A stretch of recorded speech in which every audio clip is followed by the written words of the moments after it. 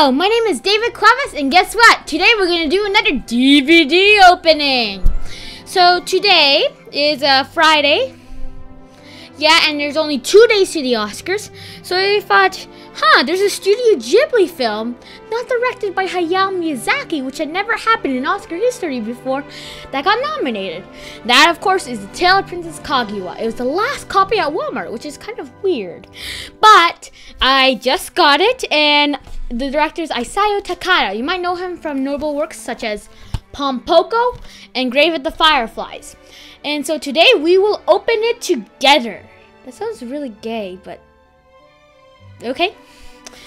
So here is my bag of Walmart, and here is the beautiful disc copy. It's a very nice golden letters. You could touch it. It's very nice. It has Studio Ghibli on it.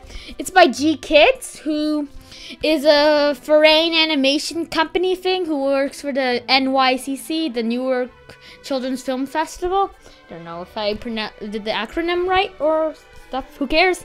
Anyway, it's a film by Isao Takada. Just says right there, a film by Isao Takada. Yeah, okay. And it looks great just by the cover. And here's the back. It looks very beautiful. I'm gonna take you a look a little. So it's rated G in Canada, no D in the States. I think it's PG in the States. That's what I saw in the trailers. And yeah. And then that's the disc. And we are going to read the back. The boring part. Yeah. From Studio Ghibli, the studio that brought you the Academy Award-winning Spirited Away, dun-dun-dun, My Neighbor Totoro, and The Wind Rises, comes a powerful and sweeping epic that redefines animated storytelling and marks a triumphant high point within an extraordinary filmmaking career for director Isao Takada. Makes sense, he got nominated for an Oscar. Found inside a shining stalk of bamboo by an old bamboo cutter and his wife, a tiny girl grows rapidly into an equine young lady. The mysterious young princess enthralls all who encounters her, but ultimately she must confront her fate. The punishment for her crime, voiced by Chloe Grace Moretz. If I say Hugo, I think Hugo. I know that she was in Hugo. James Caan. Don't ask me. I don't know who James Caan is. And Mary Steenburgen. Who are these people? Anyway, so over 2 hours of bonus features. Announcement at the completion of the film. Japanese trailers and TV spots. Plus, Isao Takada and his Tale of the Princess Kaguya. A feature-length documentary on the making of his masterpiece. That's cool. It's also by Universal. Yeah, it's Universal distributed. That's kind of weird. Yeah. So now it's time to open it! Okay. So let's find some scissors.